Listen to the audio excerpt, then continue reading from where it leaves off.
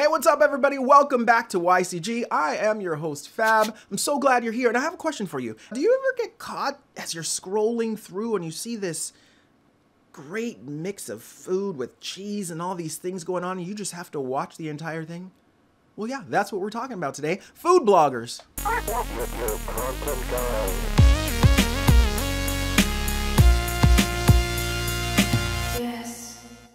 Do you like watching cooking channels? How about learning about food? Well, today we have 3 food bloggers that are going to do just that. They're going to make delicious food. They're going to teach us the history of food, and some of them mix both of them together. Now, by watching today's show, you are going to, of course, be hungry. That was probably my stomach growling, but you're going to leave this being smarter as well. All right, let's talk about everybody's favorite food growing up. Candy, am I right? Now, maybe you did not know, but the standard flavors of candy are different all around the world. Here in the United States, we've got typically lemon, orange, grape, banana, strawberry, sometimes mango, one of my favorites. But around the world, standard candy flavors are very different. So this YouTuber called McCullough, he's done a little bit of studying about candy flavors around the world, and he's going to teach us a little bit about it. Check it out.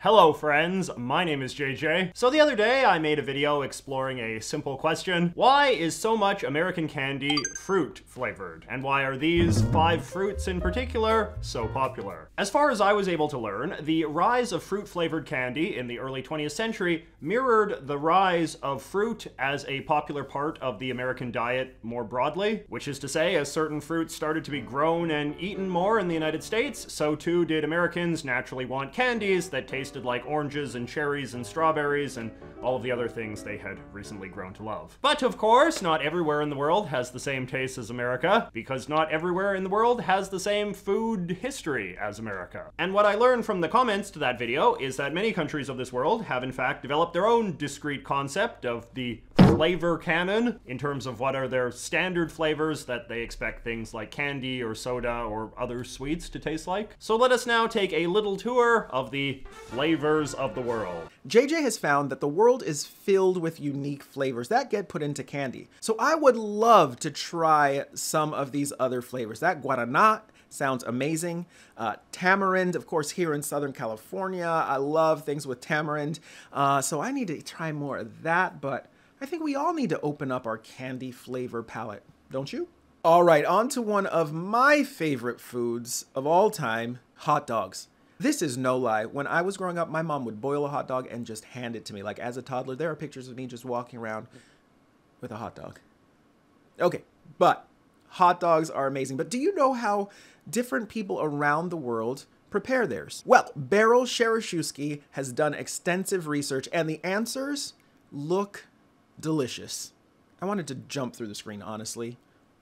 So good. Pretty much, I'm eating a mozzarella stick paired with a pancake, paired with a hot dog covered in sugar. And it's honestly one of the best things I've ever eaten.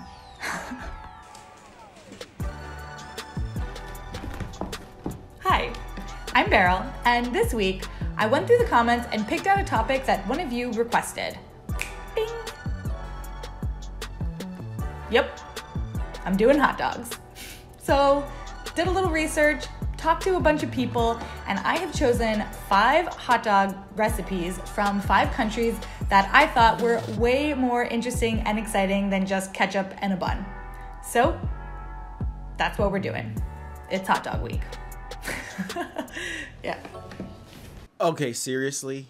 That entire video had me captivated. I am definitely gonna try to make some of those variations of hot dogs. But Beryl not only does this fantastic video, but she makes other videos where she shows about international comfort foods or what kind of drinks and wines to pair with the food that you're eating. So definitely check out her channel and gain some knowledge on what you should do when you're eating. Our next recommendation is a genius of meats, one of the most creative chefs on the platform, Guga Foods. From delicious videos on how to cook Wagyu A5 beef to how to dry brine a steak with Nutella, Guga Foods never misses an opportunity to create deliciousness and also show the science behind cooking. For today's cook, I'm taking these two beautiful tomahawk steaks and transforming them into the most incredible steak you've ever seen in your life. Making something like this is an experience that your family members will never forget, and I hope you enjoy it. So let's do it. Okay, what?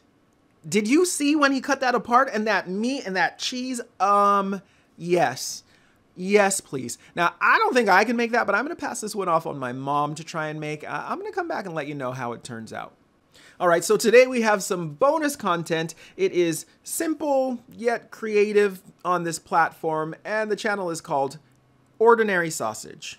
The mission of Ordinary Sausage is to make sausage out of anything.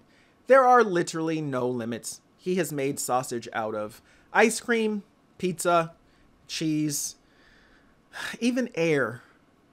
So in our recommendation from Ordinary Sausage, he makes sausage out of crickets.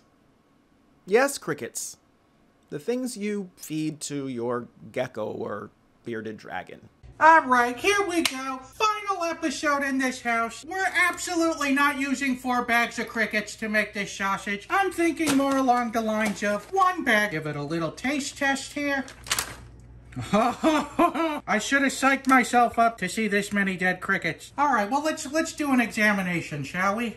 Yo, did you hear him like throwing up when he bit that? That was nasty. That was nasty. When the crickets got stuck in the machine, that was nasty. Now, I might try a cheese sausage or something like that. An ice cream one, like at the fair. I could see them doing that at the fair and like deep frying it. That I might try. But the crickets, not for me. So thank you guys for watching. Hey, if we missed one of your favorite food bloggers, of course, please let us know down below in the comments. And like always, down below are the links to all of the videos that we showed you today. Check them out, watch them in their entirety. They are fun and exciting, and of course, we can learn something from them as well. Once again, I've been your host, Fab, and this has been YCG.